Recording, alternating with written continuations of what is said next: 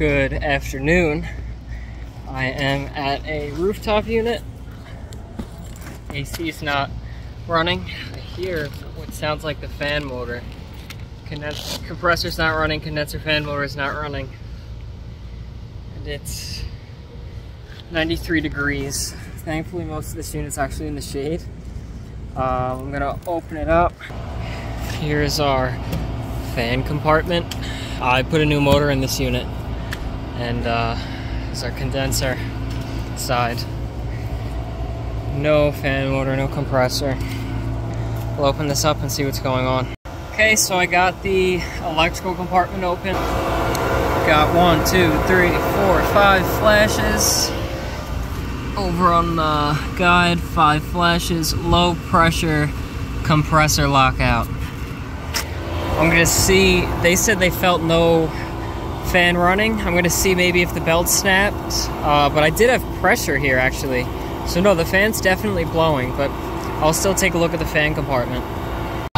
Taking a look at the filters, not clean, but not awful. I'm gonna see what's up with the pressures now. Okay, so I pulled out the electrical diagram and went over to the legend, got the low pressure switch, and that is right over here. You can see it's 2 blue wires going into the control board. There's 2 O's and 2 blacks going in as well. So we got 2 blues, 2 oranges, and 2 blacks.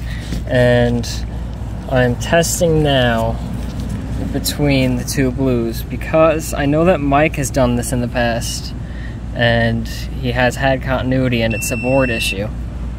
And you could see we do have continuity. I can't make too great of a connection because I'm trying to record at the same time, but we do have continuity, so the low pressure switch is not open, which means that the board is going to be no good.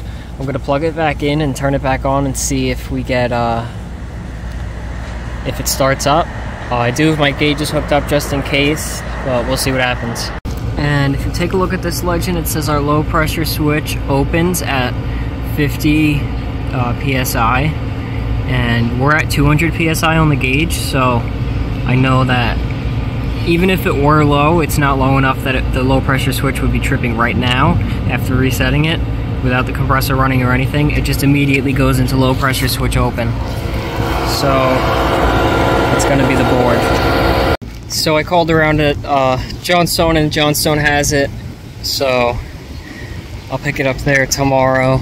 I don't have time today, I have other calls and it's a little bit of a ways away, but if it weren't for Mike's videos, I probably would have taken a lot longer to figure that out. I wouldn't have known to just check that right off the bat.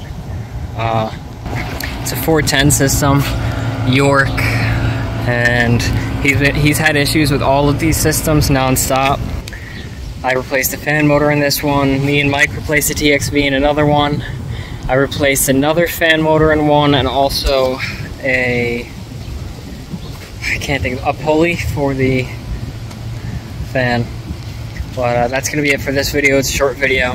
Thanks for watching. Hopefully you enjoyed. Comment if you have any criticisms or advice. Like the video if you liked it, and subscribe. Thanks for watching.